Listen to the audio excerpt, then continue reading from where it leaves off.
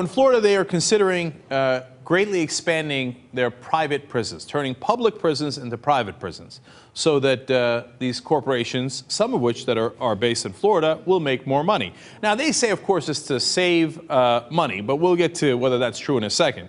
First of all, they want to privatize every state prison south of Orlando. That's 30 facilities, and that would be at least 20% of the state's correctional system. And Chris Kirkham has an excellent article about this in Huffington Post, and you can read for yourself what's happening there. Now, private prisons claim that they do things at a lower cost. But one of the ways that they do that is they cherry pick the prisons. So they get the prisoners with the best health records, okay, at least on average, right? So they leave behind to the public the sickest prisoners, or the prisons with the sickest prison population on average. And they go, yeah, you guys take care of those, and we'll take care of the healthy ones so that our medical bills are lower. And then they turn around and brag and go, oh, you see that? Well, we cost less. Yeah, that's because you did cherry picking. And besides which, you don't even cost less despite that. And then here's another way that they cherry pick. They look at which prisons pose the least amount of violence, because that also will keep their costs down. And they say, all right, the ones that are the most violent, I'll leave to the public, and then go, oh, look at that, the public can't take care of it right. Well, how do they get away with all this cherry picking, et cetera, and playing with the numbers? Well, they buy the politicians. And of course, mainly the Republican Party. The private prison industry has contributed more than $1.4 million to Florida's Republican Party just in the last couple of years. And that's just contributions to the Republican Party. They've also spent millions lobbying key lawmakers in the state.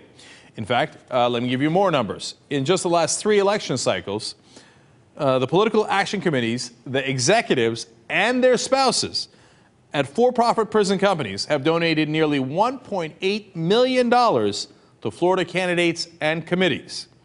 So the money just keeps pouring in.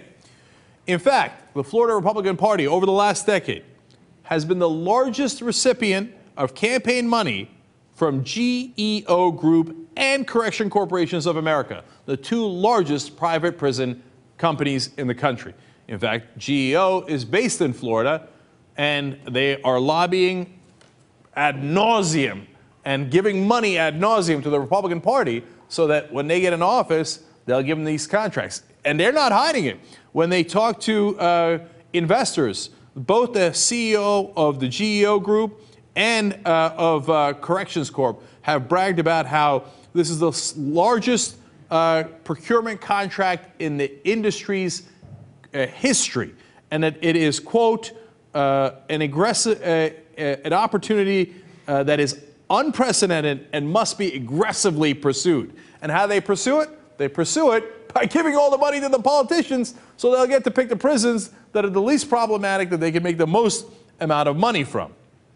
Now, does it actually work that, in fact, these private prisons are less costly? Well, one, stuff we know indicates that's not true. Number two, there's a lot we don't know, because in 2005, they were supposed to do a report. The State Inspector General's office was supposed to get a report from the private prisons telling us whether they cost less, because that was the last time they tricked Florida into doing private prisons. They said, oh, don't worry. We're going to give you very detailed reports on how much it costs, and we're going to show you that it costs less than public prisons. Where's that report? No, I don't know. They don't have it. What? You asked the state, but wait a minute, we're about to vote on this thing. Where's the report? Conveniently, we couldn't find it. In other words, either A, they're like, they didn't do any damn report, or they did a report and it was a disaster, and it turns out they cost more than public prisons, so they buried it.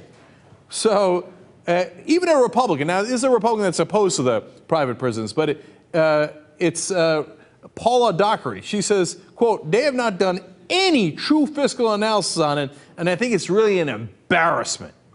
Well, how about other states then, if we can't find the numbers from Florida?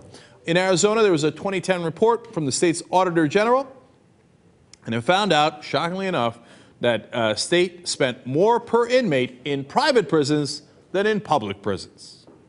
Let's all say it together. Of course! And by the way, as if all of this wasn't evidence enough and proof enough, there's another little trick that they do to try to pretend, at least in the short run, that private prisons cost less.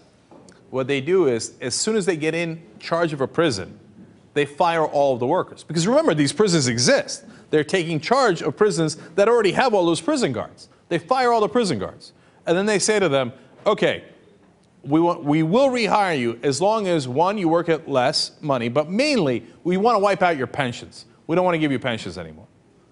Now, the guys already have the job. A lot of them are forced into taking it because they don't want to be unemployed in this terrible market, especially in Florida. So then they turn around and go, see, we hired people at a lower cost.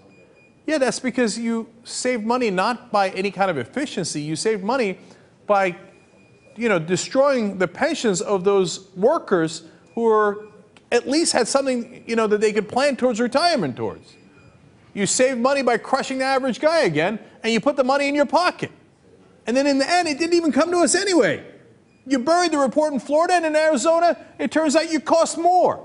And you took it out of taxpayers, and where did the money go? Of course, to executives who get paid millions of dollars. Well, they were smart enough, I guess, to do an investment into buying politicians. Unfortunately, best investment you could make in America.